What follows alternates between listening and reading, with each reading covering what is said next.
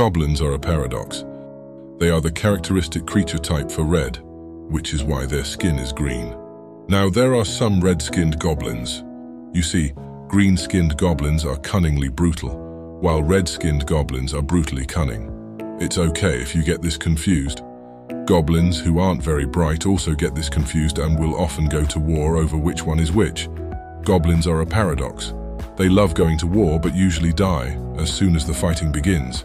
They are small and frail, but will pick fights with the biggest bruiser that they can find, and goblins genuinely believe that they will win. Goblins are these stupid, dim-witted little creatures, but can't stop building the most powerful explosives in the multiverse. Goblins are a paradox.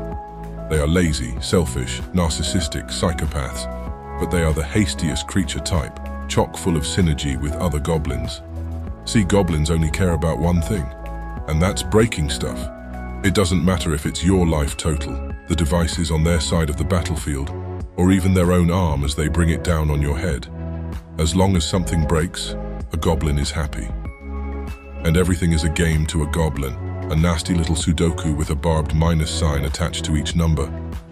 A Sudoku that they will tear into pieces to use as kindling for a bonfire that they desperately want to toss you in.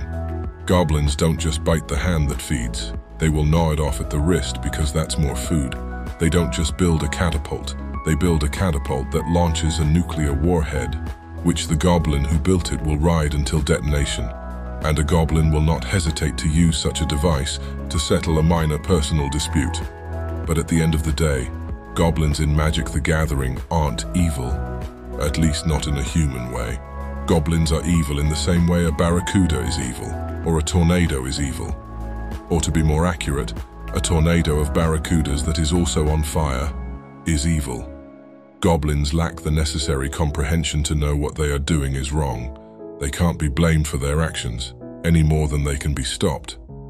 Today we will be taking a deeper dive into the goblin creature type and finding out what exactly makes them tick.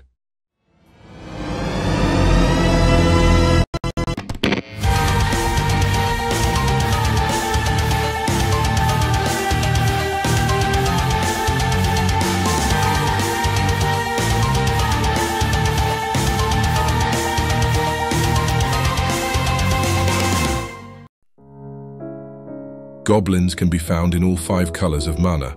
Of all types and colors, colorless artifact goblins are the smallest portion. This makes sense, as destroying artifacts, especially their own, is a favored pastime of goblins.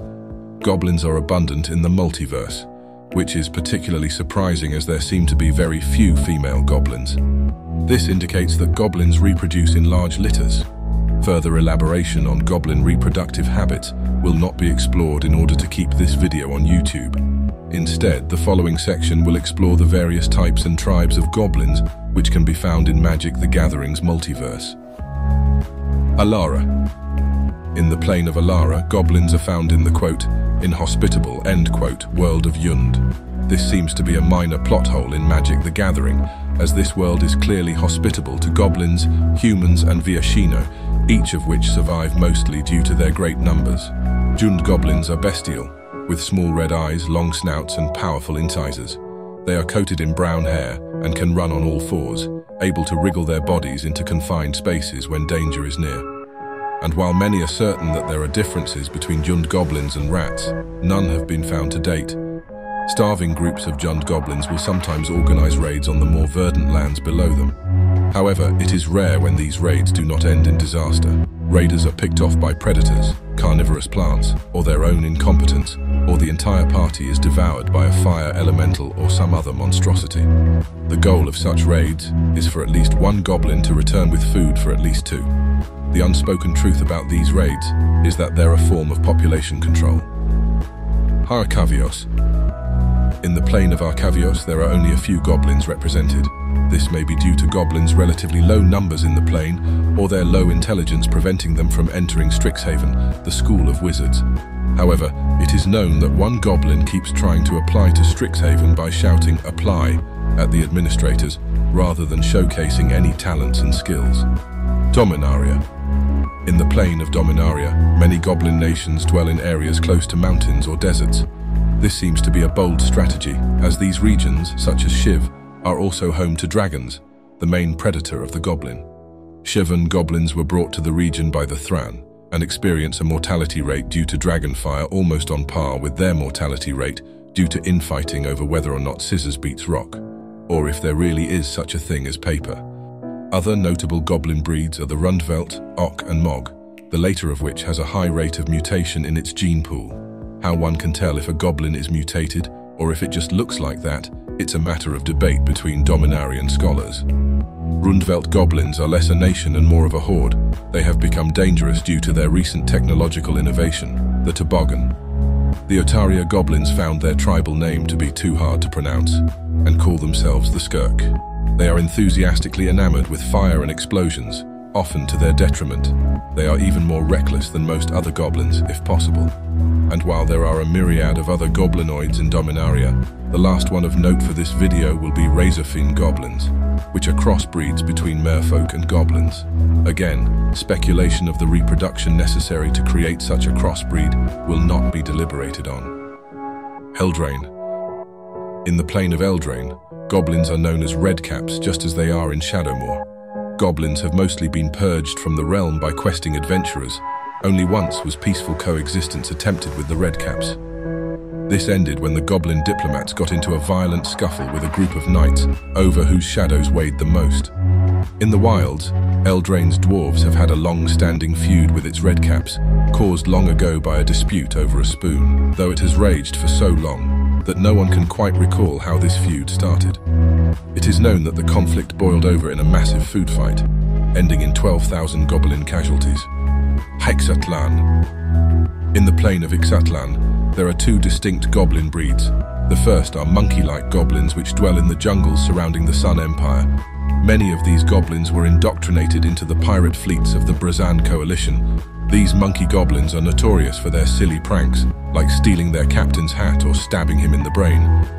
The other breed of goblin is known as the deep goblin. They dwell far beneath the surface of the world, paling their skin to the point of translucence.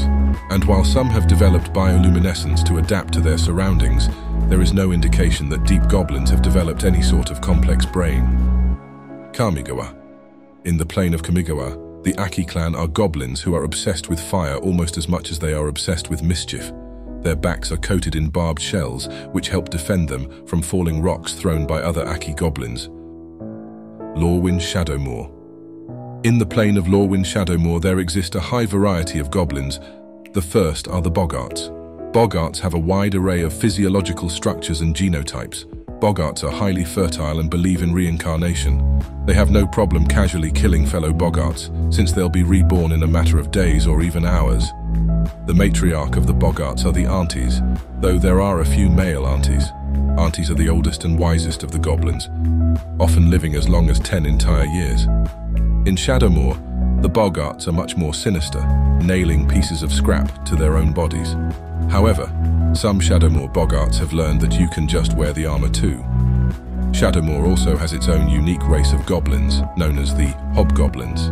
These goblins are as peaceful as goblins can reasonably be, only bringing their farm equipment when they go to war several times a year.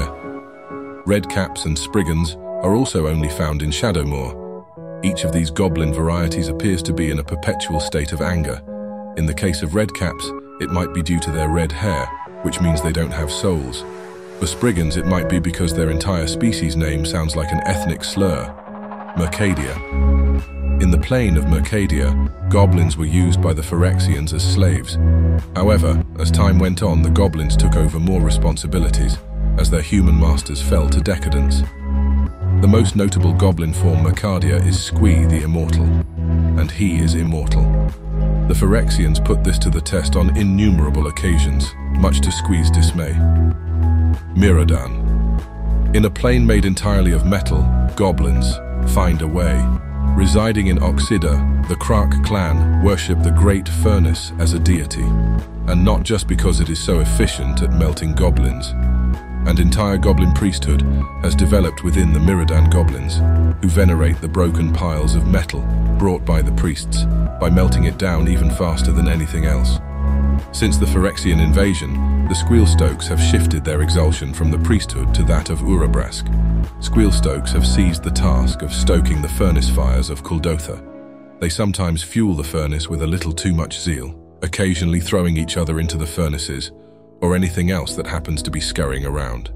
If their efforts fall short, they throw themselves into the furnace, achieving the dual purpose of feeding the fires and avoiding an even more painful punishment at the hands of their overlords.